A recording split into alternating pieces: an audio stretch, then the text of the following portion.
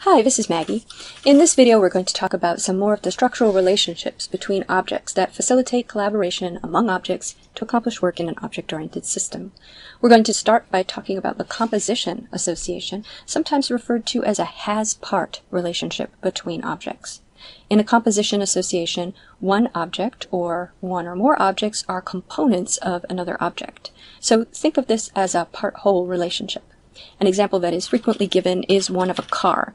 The tires and windshield and engine are all parts of a single car. The composition association is drawn with a diamond at the end of the composed or source object and a line to the object which is a part of the composed object or target object. In this example, I'm considering a publication, such as a publication that fact-checks claims made by public figures, and a particular claim. You can imagine that the publication consists of many of these fact-checked claims, so we show a cardinality of one on the publication side, and a cardinality of many, shown as an asterisk, on the claim side. The publication object might not have a reference to each individual claim. For example, you can imagine that they're stored in a list, a dictionary, or a database of some kind, and the claim objects may or may not have a reference to the publication. In a composition association, we can make an assumption about the lifetime of the target object.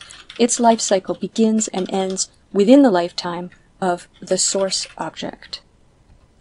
It might not begin when the source object begins, but it does not exist before the source object comes into existence, and it does not exist after the source object is destroyed. So the claim objects are part of the publication object and live and die within its lifespan.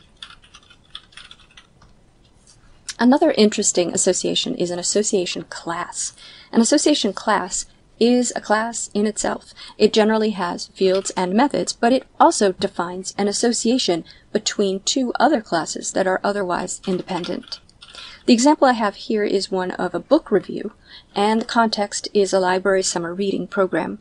Imagine that in the summer reading program, the readers can write reviews of the books that they read. The review, in and of itself, is an object because it contains data such as the text of the review and perhaps a rating, maybe other information, depending on what we want to include. And the readers and the books are also objects in and of themselves. A reader might include a name, a library card number, and an age or grade level maybe, and a book would include at least a title and author, but possibly genre, publication date, number of pages, etc. So each of these objects has their own data to keep track of, but the review can have a reference to the reviewer, which is an object of class reader, and the book that was read, an object of class book.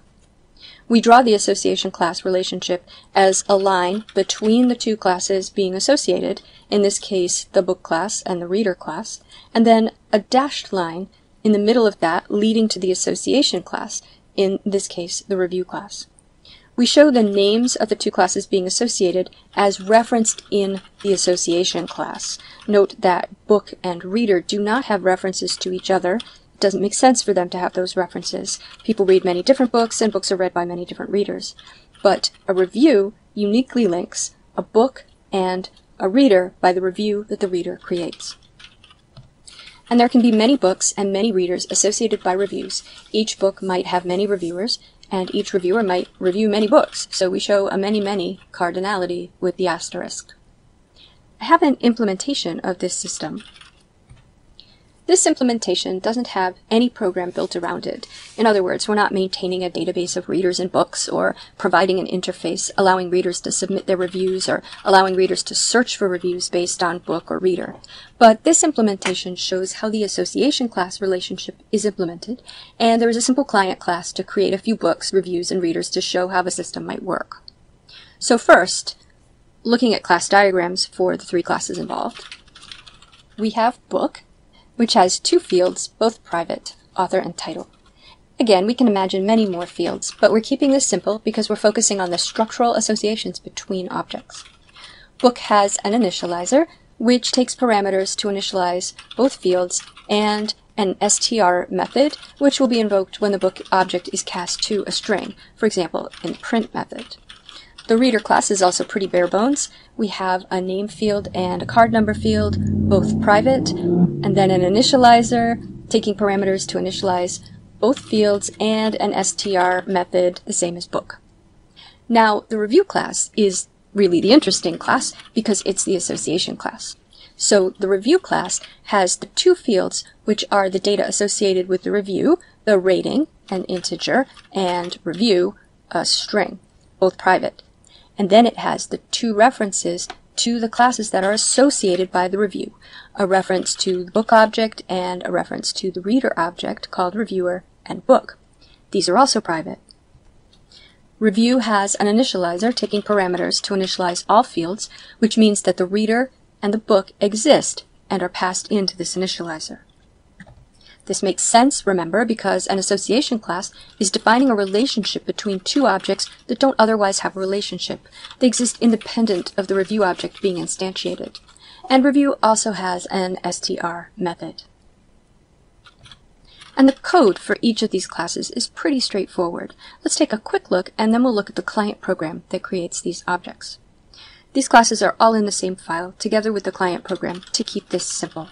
Here's the book class, and an annotation of the two fields, title and author, and the initializer, which initializes the two fields to the values passed as parameters.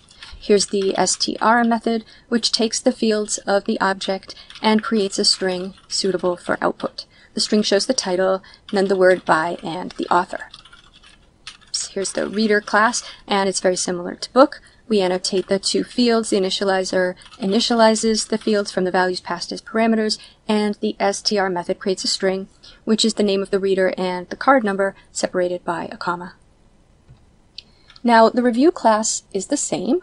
4 fields are annotated. 2 of them are references to objects of class book and reader, and they're all initialized from parameters, no mystery there. And in the str method, we cast the objects to a string,